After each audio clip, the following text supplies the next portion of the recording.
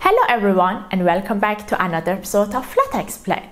Today I want to tell you how you can start learning Flutter. For that I want to introduce you to Flutter and tell you why you should learn it. And after that I want to provide you some useful resources which can help you along your learning path. And last but not least, I want to tell you how you can stay up to date with all new features and updates from Flutter. And now, if you are new to our channel, please hit the subscribe button. And if you feel generous today, please give me a like in advance. And now, let's get started. First of all, let's see what Flutter is. Flutter is an open source UI software development kit from Google, which is released in 2018.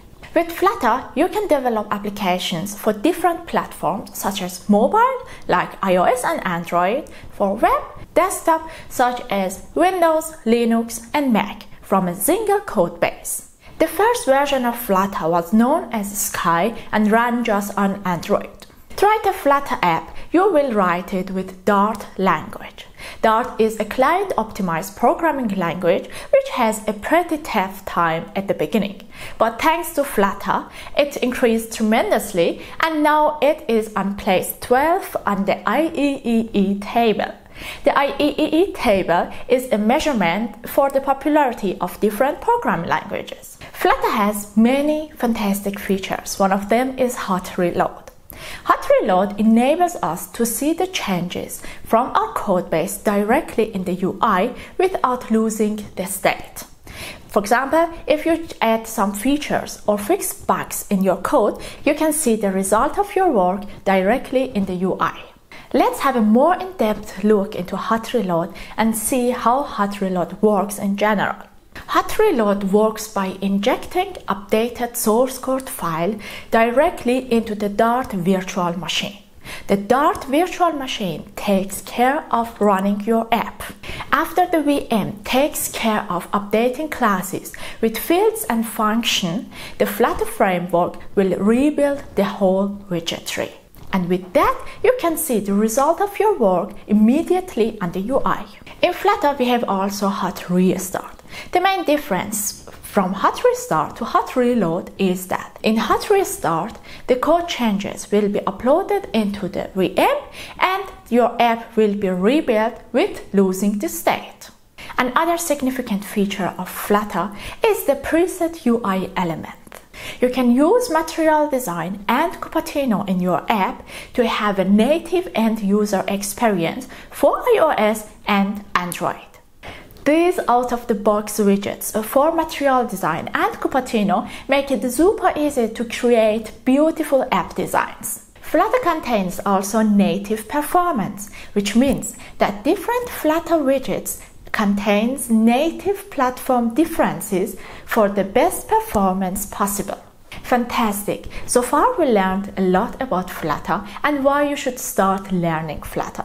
Now it's time to see how you can start learning Flutter. There are different ways of starting with Flutter. I would say if you are coming from a mobile programming language such as Swift, Xamarin or React Native, the best way for you is to stick with the Flutter documentation from Flutter team, because the Flutter documentation is very well written, it's very clear and short.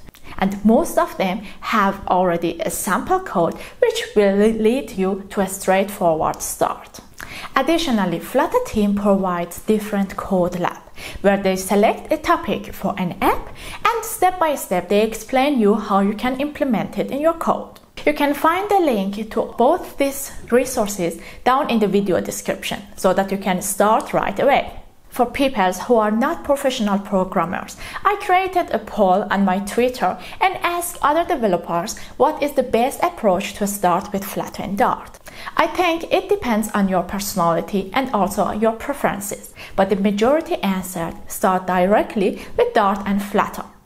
To start with Dart and Flutter, there are different fantastic courses on different learning platforms. For example, to start with Dart, you can find different courses for different Dart levels on educative.io or on Udemy. and you can find the both link in the video description below.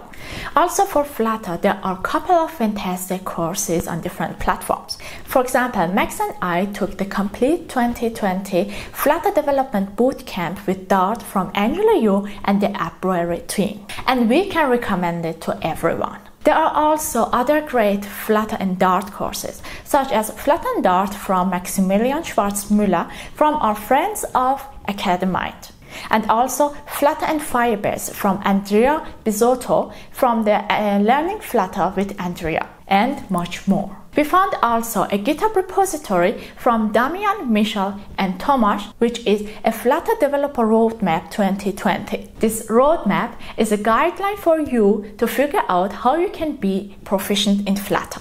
You can find in the video description below the link to all these resources and courses. And now it's time to see how we can stay up to date with all updates and new features from Flutter. First of all, I would suggest everyone to join on Twitter, because the Flutter community is very active on Twitter and many Flutter developers share their knowledge and thoughts frequently on Twitter. So be active on Twitter, where it leads you to hear all the news directly from the community.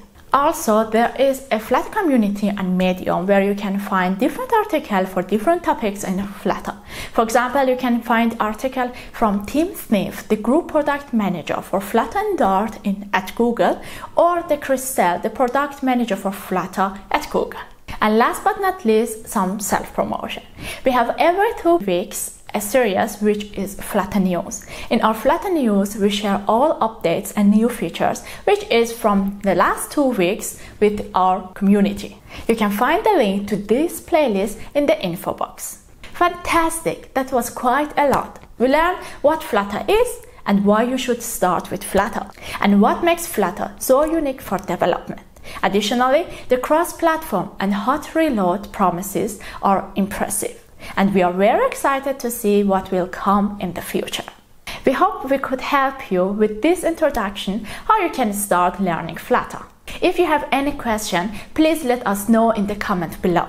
And now I hope you enjoyed this video. If you like it, please give me a like and don't forget to hit on the subscribe button. I wish you an amazing day and see you the next time.